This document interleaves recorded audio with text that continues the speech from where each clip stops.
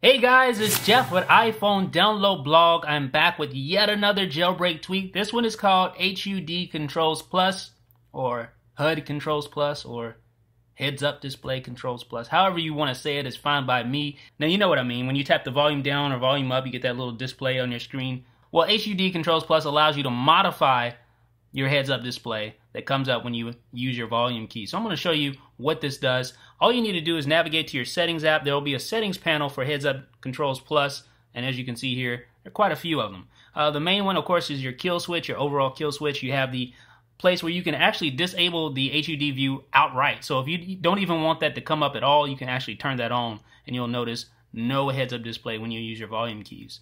Then you have titles, which is alright. You have subtitle. And then you have the music, which is basically the highlight, in my opinion, of HUD Controls Plus. It allows you to add the song and artist and the artwork, the album artwork of the song right there on your heads-up display while it's playing. Then you have these extra features. You can have a brightness, heads-up display, and then you can have the time on there as well. So it's a pretty thorough tweak, as you can see here. Let's test it out and let me show you how it works. Now, as I stated, the music is probably the most compelling factor about this tweak. So notice when I hit my volume down button, the name of the artist comes up, the album artwork, the song title comes up. So that's pretty cool. Now you also have the ability to change the titles, the subtitles, subtitle color, things like that. I didn't really do too much with that. Then of course you have the time option. So you have the time up there now, 2:14. And that's pretty much the gist of this tweak. You can outright disable the heads-up display view, like I was saying earlier.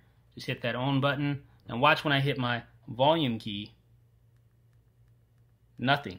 So it outright disables the heads-up display. So that's HUD Controls Plus.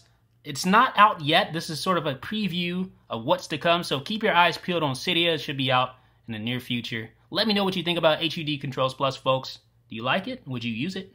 This is Jeff with iPhone Download Blog.